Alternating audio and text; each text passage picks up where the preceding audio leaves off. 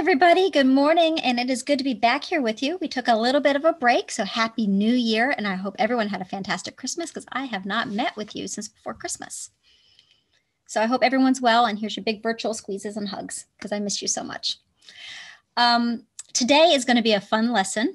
And I am enjoying this because it let me come down something called memory lane when I was pulling together some important things to share with you today. So we're going to kick right into it. First questions first. How many of you remember being baptized? I know I don't remember because I was a little baby. I saw pictures though. It looked kind of cool. Do you remember yours? It's okay if you didn't because many of us get baptized when we're little. Now, the next question is, who knows what happens during baptisms? How many of you have paid attention to that when it's happened during church? When the babies or the kiddos get to come back to the gigantic seashell in our sanctuary with the holy water in it. I know you guys know that seashell. I've seen you touching water in it. So that's where the baptisms happen in our church. So what happens? What does the pastor do during that? A lot. Okay. So I want to share with you 3 things that are important when somebody is baptized. Okay. So here's something that I haven't seen in 17 years, but this is Anthony's baptism outfit that he wore. Okay, so my son Anthony wore this. He had a little hat, a little belt, a little white suit, and a white sweater. All right, so usually babies wear white when they're baptized because the color symbolizes something called innocence and purity. All right, now, for those of you who were baptized, just wondering if you still have your candle from your baptism. All right, usually the candle's lit during the baptism to show the light of Jesus. All right, and many families keep their candles and light them on special days. So here's Anthony's. And again, I'm going to be honest with you, this got put away 17 years ago. He was baptized on December 21st, 2003. And we put this candle away then, and it's only now come out 17 years later, just so I can show you. So some families light it probably on the baptism birthday or anniversary every year, or maybe on their confirmation, maybe used for a wedding later, but it's a symbol of Jesus, light.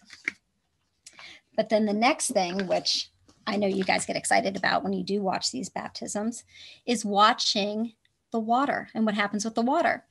So what does the pastor do with the water? She takes the water and she pours it over the baby's head. Okay, and when the pastor does that, the water is symbolic, and it means that the sins have been washed away and we are welcomed into God's kingdom. So here's the little napkin that was used, the little cloth napkin that was used to wipe off Anthony's head. So we kept that. I can't show you the water, but I can show you what wiped off the water just so that he wasn't soaking wet when he was done because he wasn't happy. So that's a baptism. Candle, white, and water. Did you know that even Jesus got baptized? Yep. So today you're going to hear more about that in our lesson. All right. But remember, more importantly, through all this lesson, the biggest important thing to remember about a baptism is that's when we 100% become part of God's family and we become a brother or sister in Christ with each other. All right. So as always, I have questions for you to talk about with your grown-ups and your people around you. Do you think that Jesus had any objects like these when he was baptized? What do you think he might have had? I have no idea. I would love to hear what you think. What can we do after we've been welcomed into God's family? So we make promises during that baptism, and our godparents and our moms and dads make promises during that baptism. So what do we do after we become brothers and sisters in Christ during our baptism? And then the question that you can ask your parents or your grown-ups, your people around you, is how old were you when you were baptized? If you can't remember, just ask them how old you were. Were you a couple months old, a couple weeks old, a couple years old? You know what? And there are even some people that don't get baptized until they're grown-ups, and that's okay. So there you go. those are your thoughts. That's your welcome message. And I will talk to you after for our prayer. So enjoy our lesson today. See you later. Hello. So today we're going to go back to a song that we learned way back at the beginning of Sunday school year. And that was our Spark My World with Stories of Love. Spark my world with stories of peace. Stories of Jesus giving light to the world. Spark my world with joy. So get ready. I'll do the best I can with putting in those words, but I think that you're going to remember how it goes. So here comes Spark My World.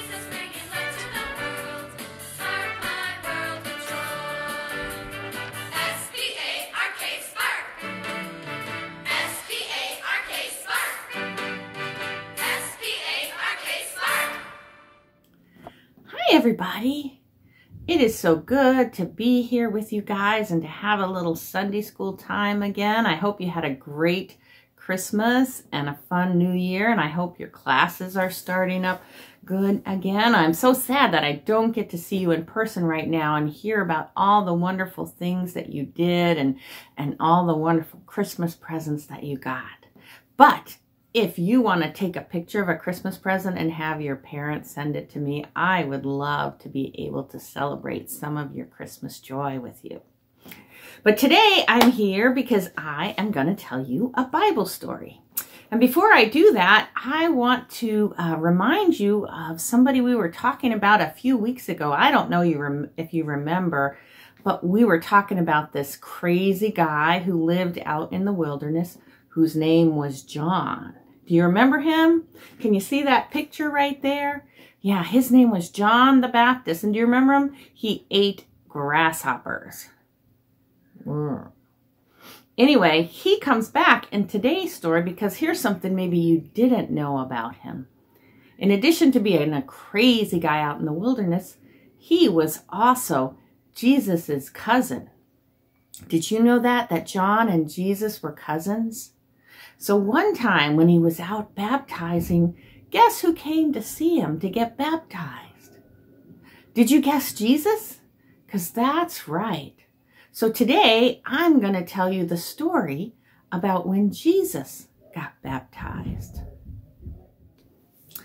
Okay, are you ready for the story? Now, before we begin, I want you to pay attention and listen for the words baptize and baptism. And every time you hear one of those words, I want you to take your finger and make a little cross on your forehead. Can you do that? Can you try that now? Go down and then a cross. Every time you hear the word baptize or baptism. So here's the story. Jesus' baptism. Make your cross. While Jesus was living in Galilee, his cousin John the Baptist was preaching out in the country of Judea. The people loved John and came to see and hear him whenever they could. Sometimes crowds of people came to see John by the Jordan River.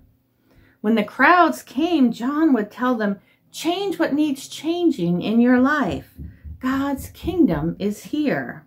The people would promise to change their lives, and then John would baptize them to show that they were a new person in God's eyes. I baptize you, and we're going to baptize, with plain old water from the Jordan River, but that is nothing to compare to what and who is coming, John would shout. The one who is coming will baptize you with God's own Spirit, With God's Spirit, you will be changed from the inside out. Who do you think John the Baptist is talking about? Let's turn the page and see. While John was saying this, Jesus appeared. He asked John to baptize him. But John wasn't so sure about that. What? Me? Baptize you? Don't forget to make the sign. He said, I think it should be the other way around. But Jesus insisted. Do it, John. He said, God does amazing things in baptism. So John did what Jesus asked and baptized him. Almost forgot that one. All the way under the water in the Jordan River, Jesus went. When he splashed up out of the river, Jesus saw the skies open up and he saw God's Spirit. It looked like a dove gracefully floating down to land on him. And there was a voice too. The voice said, "This is my son. He has been chosen and marked by my love. He is the great joy of my life." So do you know why I had you make that sign on your forehead? You know what that sign was, right? It's a cross. Yeah, we have a lot of those in church. Do you know why I had you make that every time I said the word baptism? It's because when we baptize people now, one of the things we do is we put water on their head, and then I take a little bit of oil and I make that sign of the cross on their forehead. And when you were baptized, somebody did that for you, even if you don't remember that. And they said, you are marked by the cross of Christ. And so even though you don't always see that cross there, it's there. Do you remember what God said to Jesus at the end of the baptism story? The Spirit comes down like a dove and it says, "This is Jesus and he has been marked by my love." And when you were baptized, God's Spirit marked you too with God's love. And you know what else the Spirit said in the story? The Spirit said, "Jesus is the great joy of my life." And when you were baptized, God said the same thing about you, that you are just a joy. And do you know what? God still says that about you. So when you're feeling kind of bad, which we all do from time to time, or you're sad, or you're scared, or you're worried, one of the things that you can do is to remember that you are baptized and that you are marked by God's love, and that will be with you always.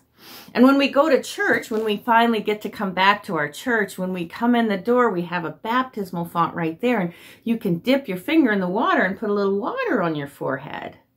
But do you know you can use water to remember your baptism even when you're not at church? When you wash your hands, and boy, are we supposed to wash our hands a lot, right? Yeah, so every time you wash your hands, you can think, just like that water is cleaning me. When I was baptized, I was cleansed and I was freed from all the mistakes I made. And so you can take that hand washing water and make the sign of the cross. Or when you're thirsty and you're drinking water and you're like, oh, this is so good. The waters of baptism are also so good and so refreshing. So water does a lot of great things for us. And water that we use for baptism is extra special because it reminds us that we are loved. So this week, whenever you wash your hands or have a drink of water or maybe see some water somewhere, a lake or something, I want you to remember that you are baptized and you are loved by God. Have a great week, and I will see you soon. As we prepare to end Sunday school, we want to take a moment to pray the Lord's Prayer together. Our Father in heaven, hallowed be your name. Your kingdom come, your will be done on earth as in heaven. Give us today our daily bread. Forgive us our sins as we forgive those who sin against us. Save us from the time of trial and deliver us from evil. For the kingdom, the power, and the glory are yours, now and forever. Amen. So now for this song, we're also going to go back towards the beginning of the year and take one of our songs that we learned, and we only did it with just me singing, or with you and me singing along, but this time we're going to be able to add some instruments with it too. So it's going to go a little bit quicker, but we'll see if you can remember how it goes. So you've got the joy, joy, joy, joy down in my heart, down in my heart, down in my heart. I've got the joy, joy, joy, joy down in my heart to stay. And I'm so happy, so very happy. I've got the love of Jesus in my heart. And I'm so happy, so very happy. I've got the love of Jesus in my heart. And then we get to sing the peace that passes understanding. Remember, that one's got a lot of words in there, but I think we can do it. And then the very last one is, I've got the love of Jesus in my heart. So we'll show these pictures again to kind of help you out as you remember, but you can also just listen along as we get to hear it with some instruments and other people singing too.